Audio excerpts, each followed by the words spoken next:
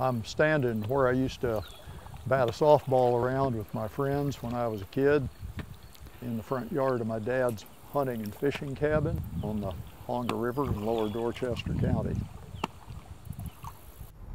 If the consequences of global warming, rising sea levels, and the worsening erosion and the high tides they bring seem a little hazy to you, come take a tour of Dorchester County, where the future is now. It's absolutely true anywhere that you're going to be seeing these impacts of sea level rise. It just happens to be that here within the Chesapeake Bay, within Dorchester County specifically, these are the places they're going to be impacted by this first.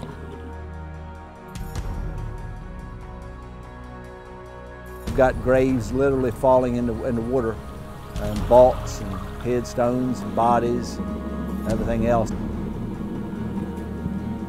And here in the shoreline, there used to be about 150 feet of marsh. Of course, the marsh is not there today because of the erosion over the years. I see kind of landscape mortality where features that I was accustomed to viewing don't exist where they might have existed 20 years ago. You know, 20 years ago, this was a beautiful mix, pine, oak, woods, and now it's just pine, and not for long. These pines are dead, and they just don't know it yet.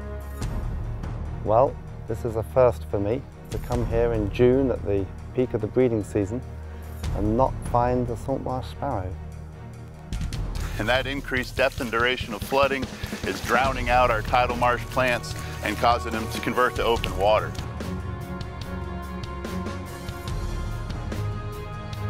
We need to try to figure out a way to preserve what we can that is so special about this place.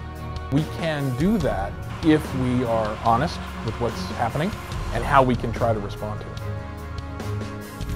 I guess we're sitting just a little bit off where center field used to be now.